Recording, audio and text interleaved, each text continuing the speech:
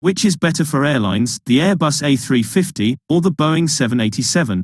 Hello everyone, this is Akiboi and welcome back to another video. In this one I will be evaluating both the Airbus A350 and the Boeing 787, then determining which one is best for airlines.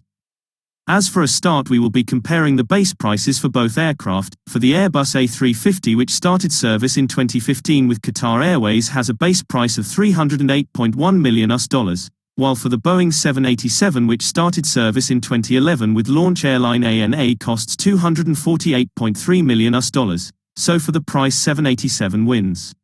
For the next comparison I will compare fuel efficiency. For the Airbus A350 it consumes 2.9 liters per passenger every 100 kilometers, and for the 787, fuel consumption is 2.4 liters per passenger every 100 kilometers, so for fuel consumption 787 wins again. For this comparison I will compare the passenger capacity. As for the A350-900, the passenger capacity for a typical 3-class configuration, it can fit up to 350 passengers, while on the 787-9 a 2-class configuration would fit 296 passengers, so for passenger capacity the Airbus A350 wins.